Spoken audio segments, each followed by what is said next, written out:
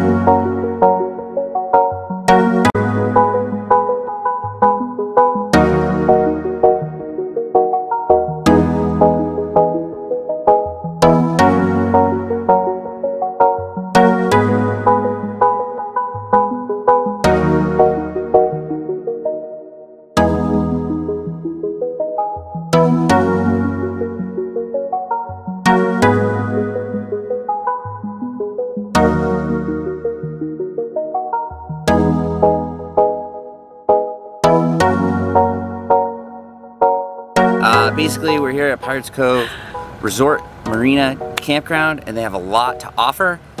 Before we get started though, please make sure you hit that subscribe button and turn on notifications and do all that stuff that we always ask you to do. Hopefully you've done it already. Alright guys, so this resort has a few different types of campsites that they offer. They offer your standard campsite with hookups, and then they also offer peninsula sites, which are awesome because they're right on the water. Basically, there's these peninsulas that jut out into the water, and they actually have full hookups, which is really sweet. Yeah, and prices for the hookup sites range from $80 to $50 a night, depending on the season and depending on what type of hookups you have. And a little added bonus, if you have a boat or if you're into boating, when you are on a peninsula site, you can leave your boat in overnight, you can anchor it there, and there's a nice sandy beach where you can hang out during the day. So we highly recommend the peninsula site. That's what we always do. Absolutely. And there is a $10 fee per water vessel or watercraft or ATV, golf cart, whatever other type of toy you might have. So another really cool thing about this resort is they have a restaurant available if you'd like to go dine out. The food is decent.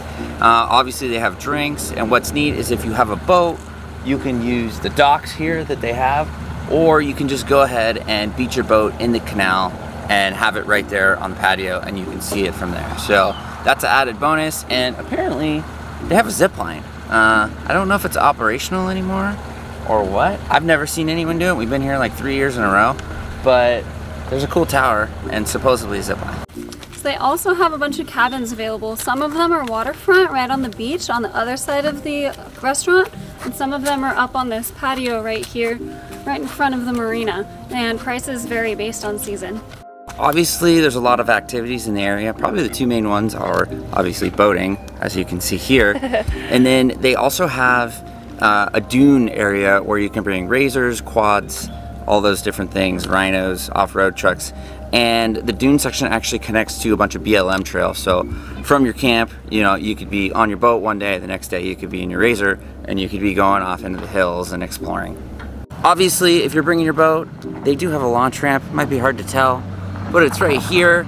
And I believe Melissa stated that if you have an ATV or a boat, it's a $10 fee just to kind of bring your toy into this area. But overall, it's nice because it's kind of like an all-inclusive. Everything is here. So if you do have a boat, another fun thing to do in the area is you can go downriver slightly, and on the other side, on the Arizona side, they do have another restaurant and bar with a very nice view. So that's just another option if you're in the area. So they do have a general store on site. Other than that, there's not too many stores within the vicinity. But the general store here at Pirates Cove, it's a gift shop, so they have some clothing and some souvenirs. But they also have a few RV items if you run out or if you need something. And they have some groceries and ice as well. Yeah, it is quite expensive, obviously, in a resort.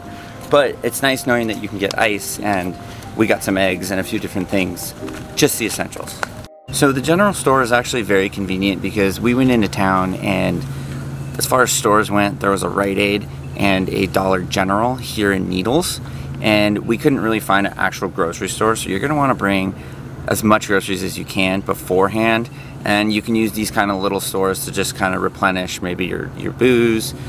We bought some bubbly water, and obviously ice is a little cheaper outside of the resort, but overall you're going to want to bring your own groceries because otherwise you're going to be going pretty far to get an actual grocery store.